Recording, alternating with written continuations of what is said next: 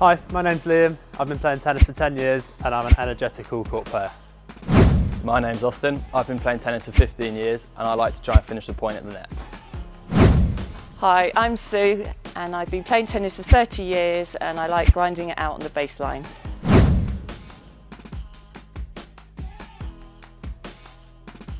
Yeah, really nice and manoeuvrable. Easy on the power, easy on the control, easy on the spin, bit of everything really. I liked it. Pretty easy to hit through the ball on sort of anywhere on the court really. Yeah, it was an overall decent experience. It didn't blow me away at all. Sort of in the middle of the ground, it couldn't really create that much power with the ball. I had decent control, but overall it wasn't too special either way. When I was out of position, sometimes I would struggle to get the power that I needed. I felt like I had to have quite a big swing. I think that might be just because the racket felt a little bit light in my hand. I felt like I had to swing quite hard to create power, which sort of threw my timing off a little bit. I've just had a great time hitting with this. It feels really lively, very light, lots of spin, very manoeuvrable around the court, just yeah, really good fun to hit with. It felt like it moved through the air, so it didn't take too much effort to get it going, and so I could still put spin on it even though I was on the move. Yeah, it's good.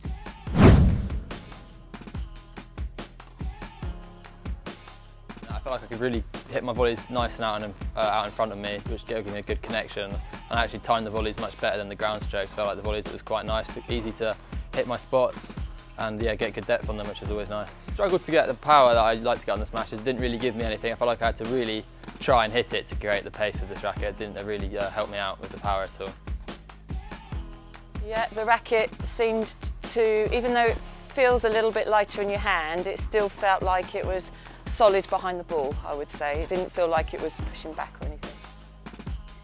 Maybe because of the weight, just a little bit more flimsy, but I didn't really notice it too much. It was still nice and solid than that, and especially on the smashes, easy power, not too much to swing. So yeah, enjoyed it at the net as well.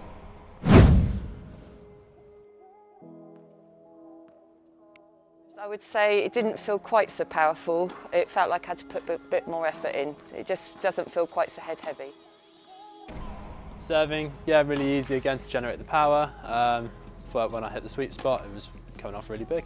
I think even if I wasn't quite hitting it right in the middle, it was still nice and forgiving. Yeah, similar story with the serve really. Didn't really help me create too much power. I felt like I had to really go for it to create the power that I wanted. Same with this top spin, I had to really try and get the spin just to get the spin, so I had to really put the effort in.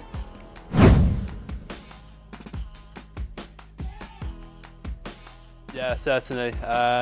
Again, even if I'm not hitting in the middle, I feel like it's a really solid connection with the ball.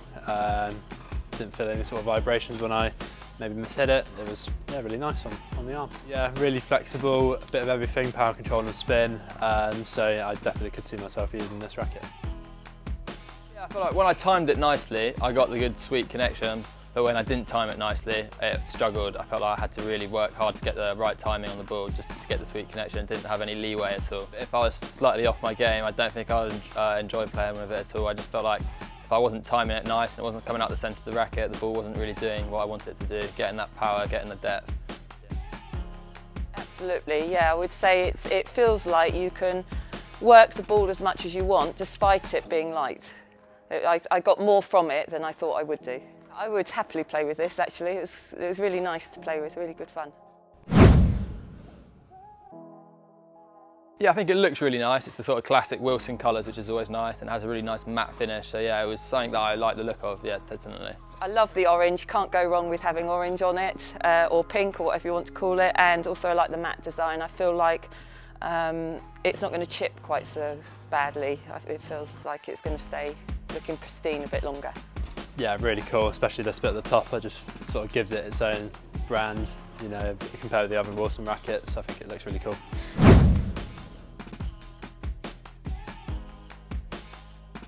Yes, I would. Yeah, I'd quite like to buy one of these actually.